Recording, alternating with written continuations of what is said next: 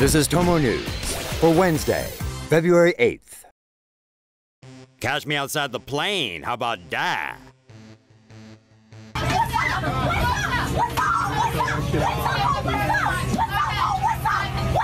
A troubled teenager who became an internet star after appearing on the Dr. Phil show was kicked off a flight on Monday for hitting another passenger.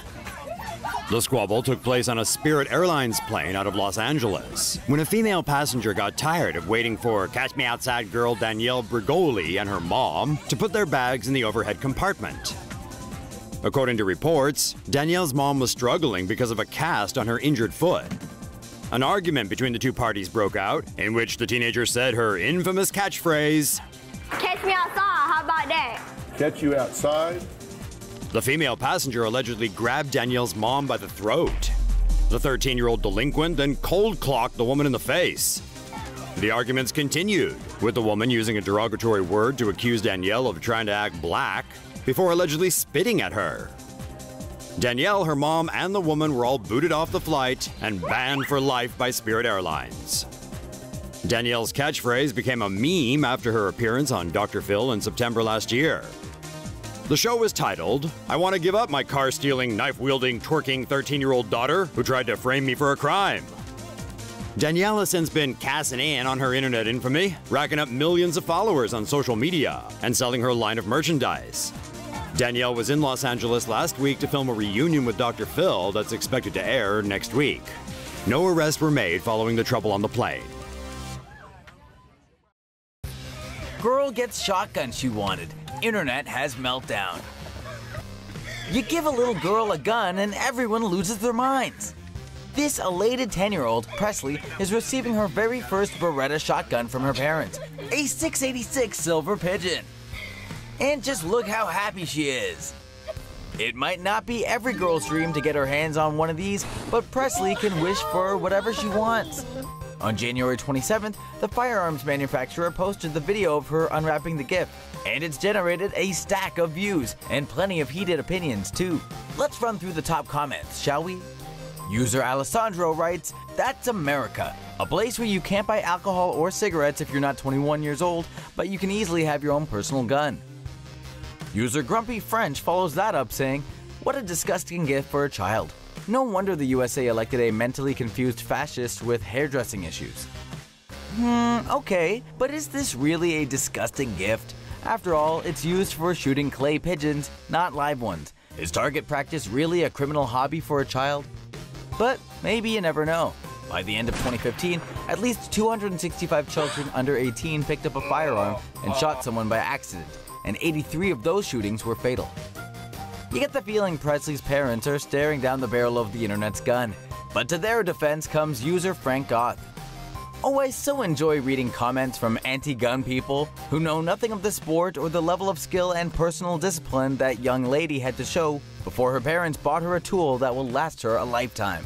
Who is to say, after all, that with dedication and practice, Presley might not someday follow in the footsteps of another woman who started shooting clays at an early age?" Frank is pointing to 3-time US Olympic gold medalist Kim Rode. And he does make a good point, does he not? If Presley is responsible, gets trained properly, and harnesses her talents, she might make a great marksman one day. And where's the harm in that?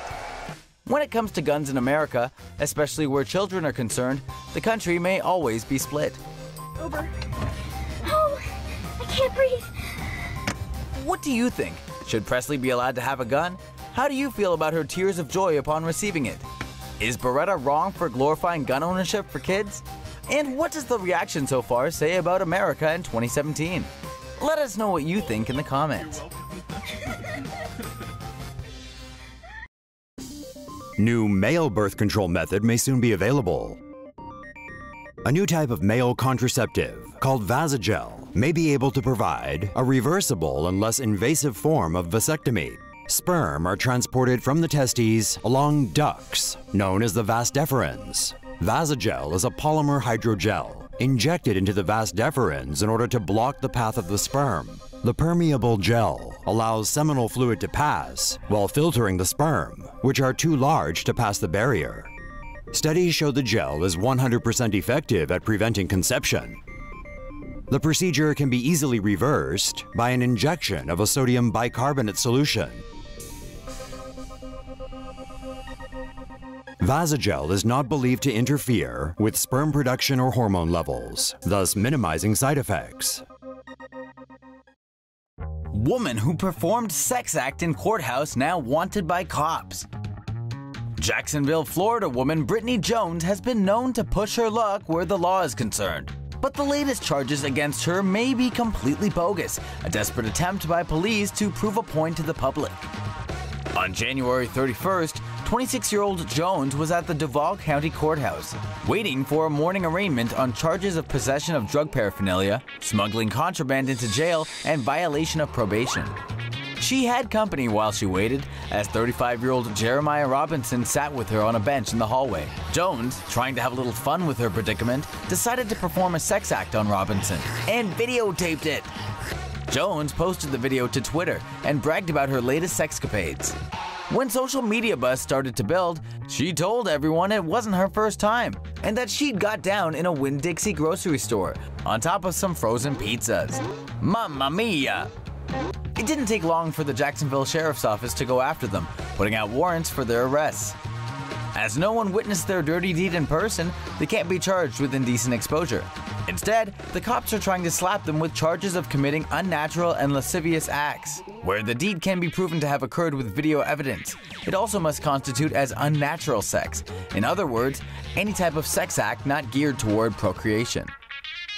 Some crime experts reporting on this story have claimed it's an old misdemeanor charge, which cops previously used to go after the gay community. Jeremiah Robinson recently turned himself in, pleading not guilty to the charges. Meanwhile, Brittney Jones remains at large. If convicted, they face a sentence of up to 60 days in jail and a $500 fine. Elk makes unexpected home visit. An elk became the second large animal within a week to drop into a house in the same town when it fell into the basement of a home in Hailey, Idaho. Last Thursday night, an elk was in the backyard of a home when it got a little too close to a deep window well. The elk ended up falling into the well and crashing through the window into the basement. A man at the house then called police. Hailey police officers and Idaho Department of Fish and Game Conservation officers responded to the call. As other officers blocked the doors in the house, one of them smacked the elk on the rump with a hockey stick. This caused the elk to walk up the stairs and out the front door. On January 29th, a moose fell into another home in Hailey. That animal had to be tranquilized before officials carried it up the stairs and out the front door. Because of heavy snowfall, large numbers of wildlife have been reported near many residential areas in the town. Heroic ice skaters chop through thick ice to save moose stuck in frozen lake. A video uploaded to YouTube on Wednesday shows the nail-biting moment a group of ice skaters in Sweden risked their lives to rescue a moose that was trapped in a frozen lake. Victor Johansson and his partner Sigrid Schusten were skating on the lake when they spotted the moose.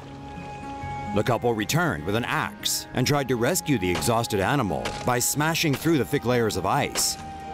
The pair took turns pummeling the ice for 30 minutes straight. They eventually managed to clear a path for the moose to get to shore, and the animal clambered back onto land and disappeared into the woods. The video, which was uploaded last Wednesday by Johansson, has accumulated more than 500,000 views. This is why humans were put on the planet. We all need to be Earth keepers, said one commenter. Another said, faith in humanity restored.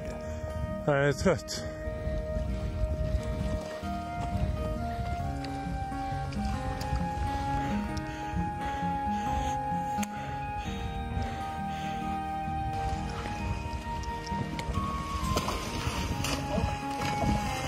Yes.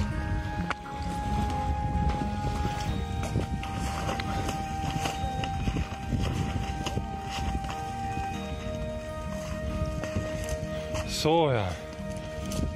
Skönt. British research station in Antarctica skis its way to safety. The British Antarctic Survey has completed the relocation of its Hailey research station in Antarctica, some 14 miles inland.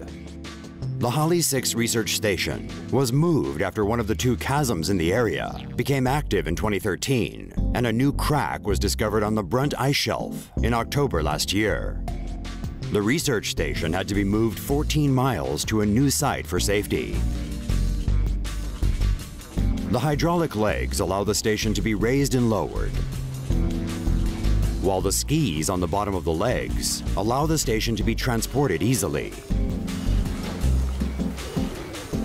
The modules were hauled individually to the new site where they were reassembled.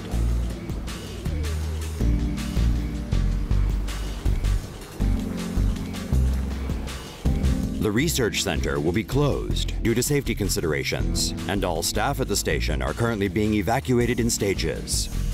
The station will be reopened in November 2017. Double-headed kitty born in China. Aww, so cute. Xiao Wei from Shenyang in the Chinese province of Liaoning got quite the surprise recently after his cat gave birth to a litter of kittens, including one with 2 heads. According to the state-controlled People's Daily newspaper, the little guy has 3 eyes and 2 mouths. Apparently, there's a 1 in a million chance of mutations like this occurring, and it could be due to radiation, infection, or a reaction to medicine.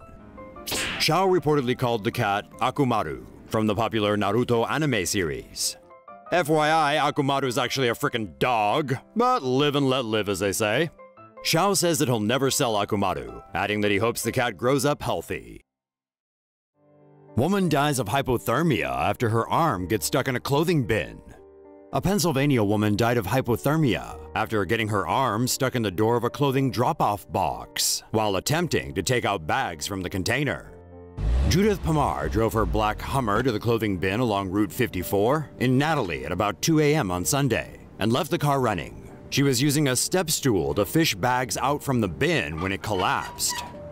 The 56-year-old broke her arm and wrist and was unable to get loose. Pamar wasn't discovered until 8:30 a.m. She was pronounced dead at the scene.